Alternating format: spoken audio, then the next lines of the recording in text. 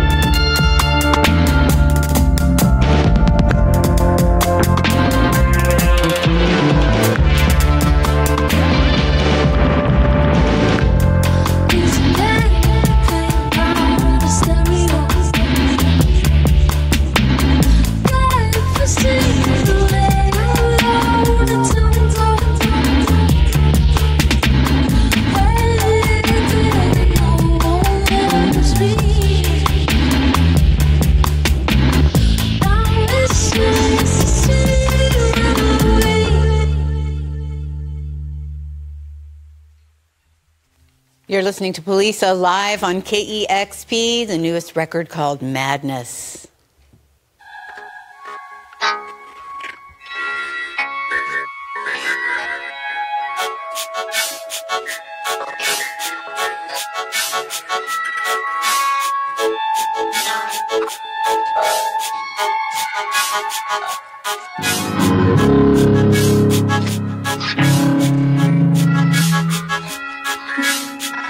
Stone is saying the chorus time.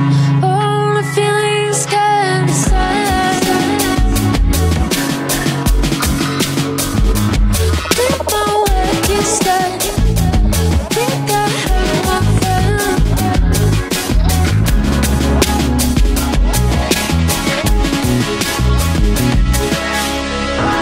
I don't have freedom, and I want it. Once the blood is done, it feeds your mother. Never said.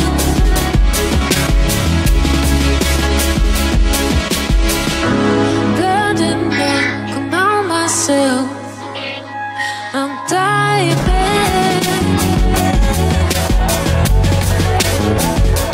Wanna carry on the dead and won't let it be. Hey, hey, hey, I'm gonna freedom and I wanna know it. Hey, hey, hey, hey, I'm gonna freedom and I wanna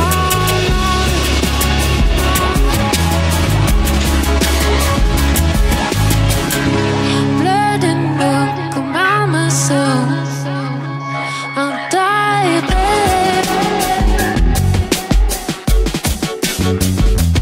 Wanna carry on the dead and won't let it be.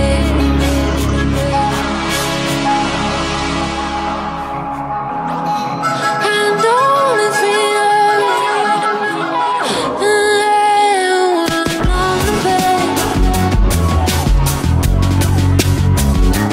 Where's the blood is done, it feeds your mother. Then all said. Hey, hey,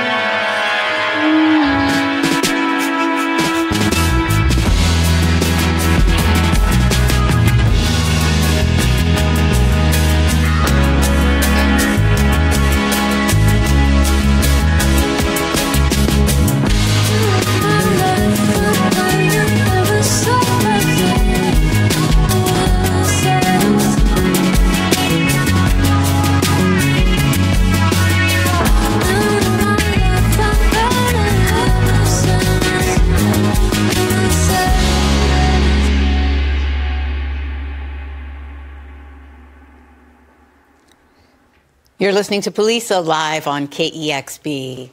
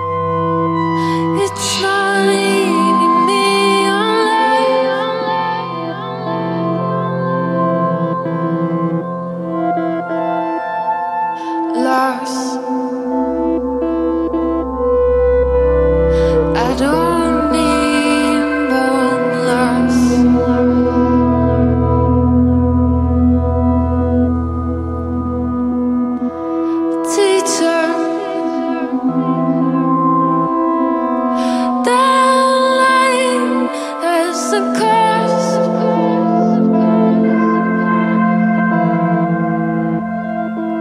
Do we even love it all? Do we even love?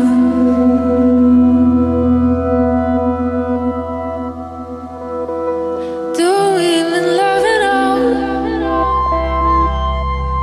Do we even love?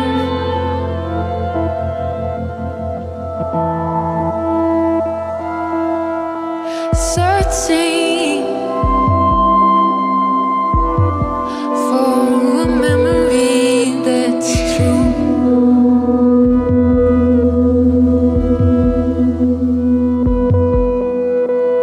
Nothing but the way I felt with you.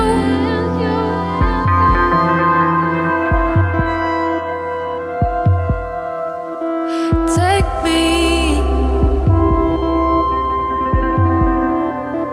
I came here to destroy.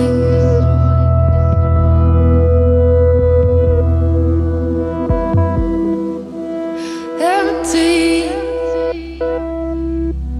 I will suck you dry.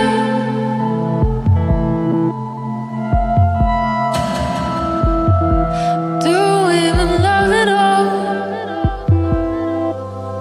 Do we even love?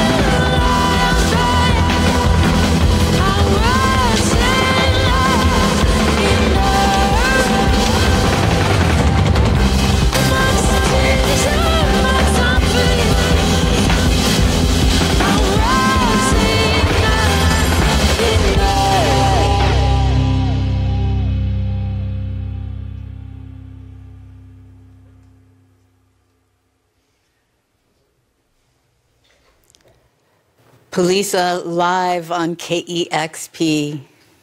Oh, so gorgeous. That was amazing. My heart is so filled right now. Oh, good. It's really good to be back and see you. It's really great to have you here. I can't believe it's been 10 years since your first record, Give You the Ghost, came out, and it's so great to still hear songs from that. I go back to that album regularly all the time. Oh, thank you. That means a lot. I'm just glad we got through that. We didn't make any mistakes. No. that were glaring, so thanks. Yeah. Smiles on my face. Yeah.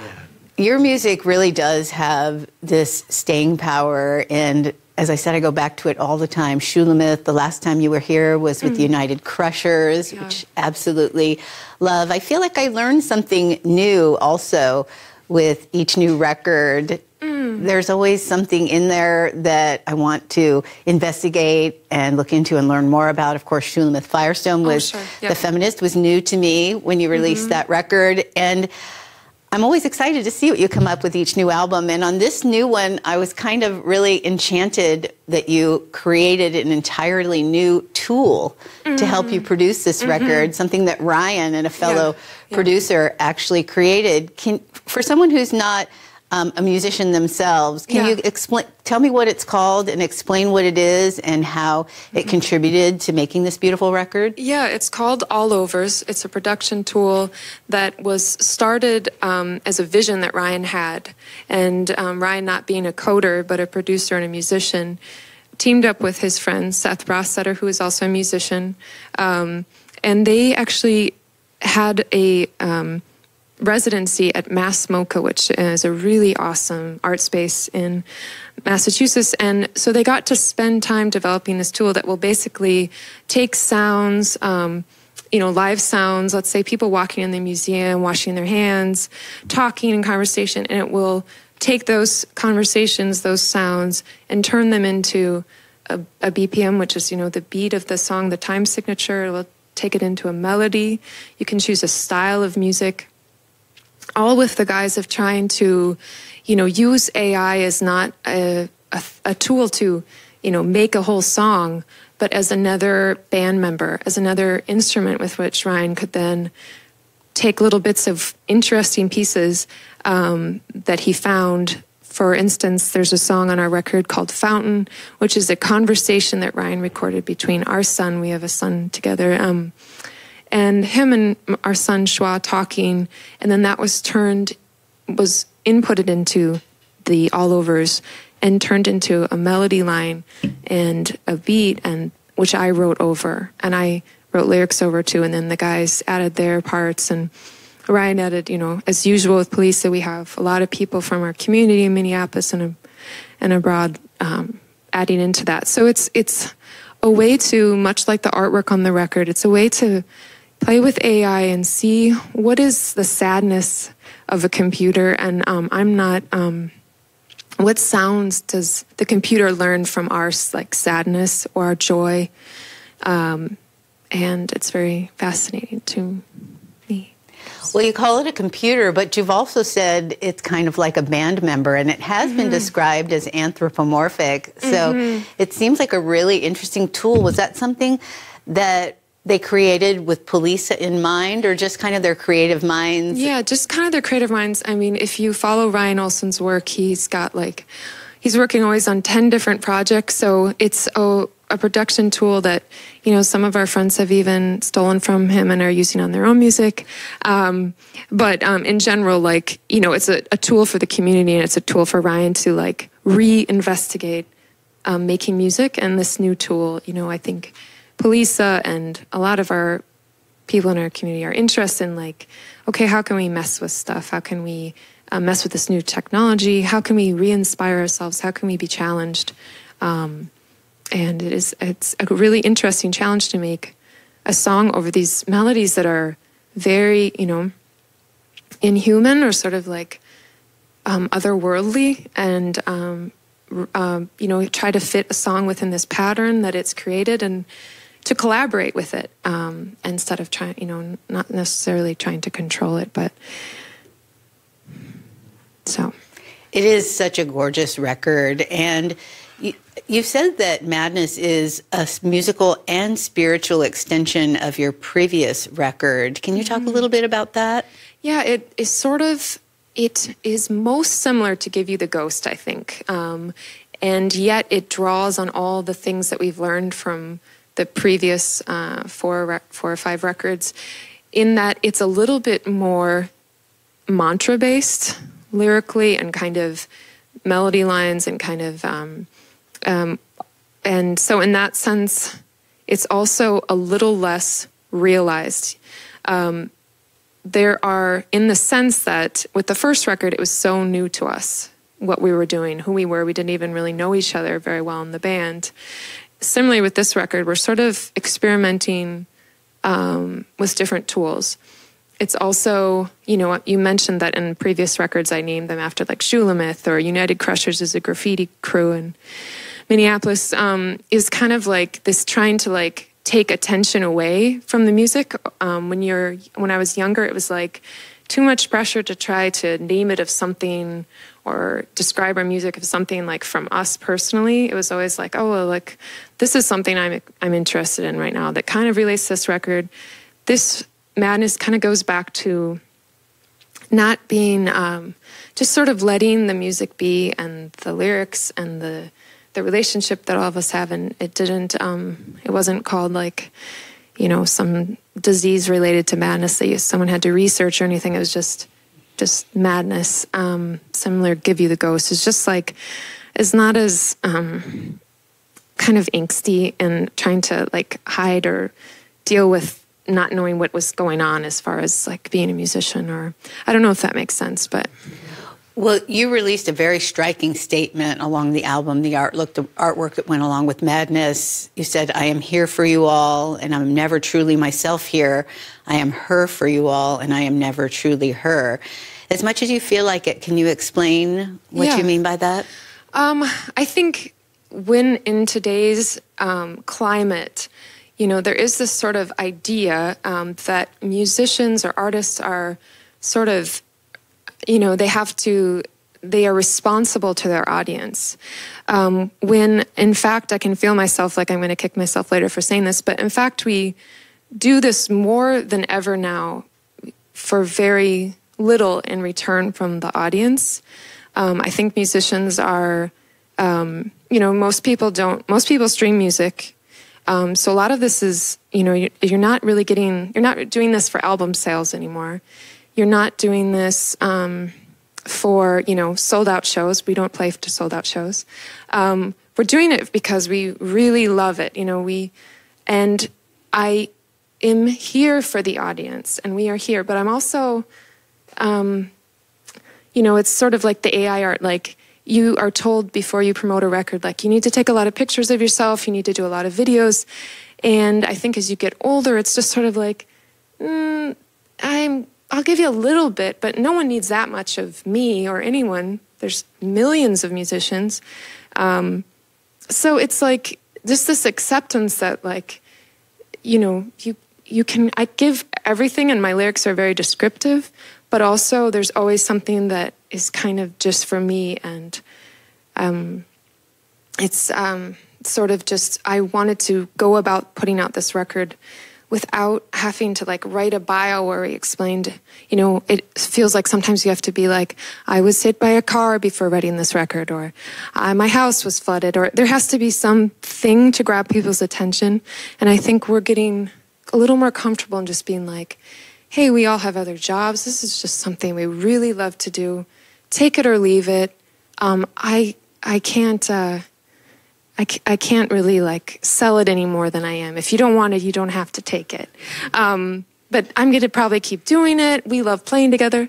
That is the long story. It means a lot of things too, I think, about who I am as a person. I'm very open, but yet I'm always very mistrusting and cold and guarded at the same time. So it's just sort of, we all have those dichotomies, those contradictions.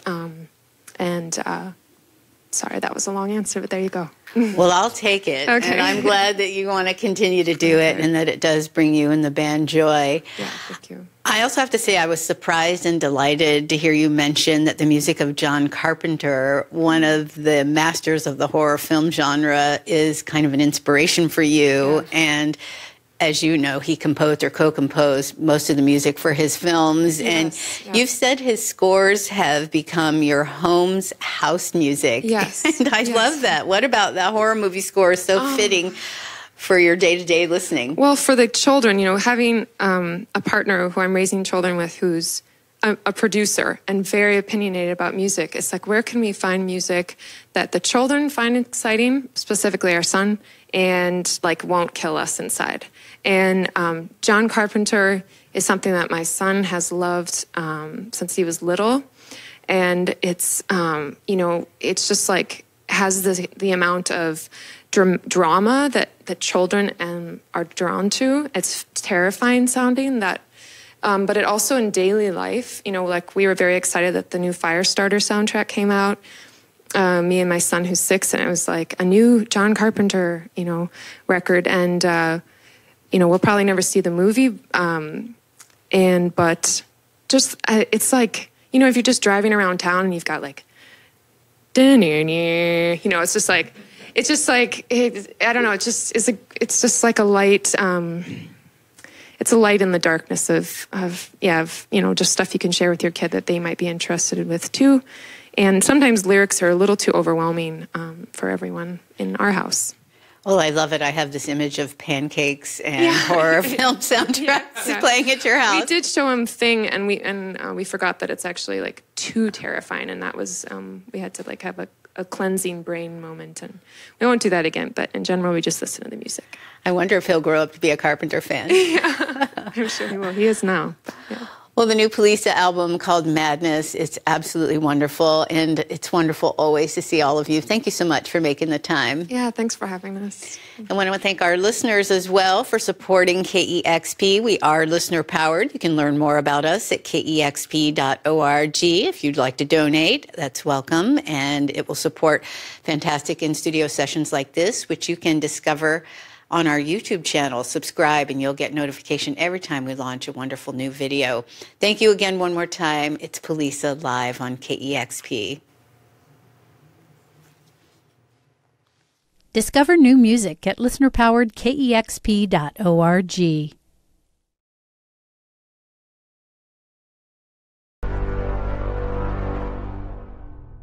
Damn, son, where'd you find this?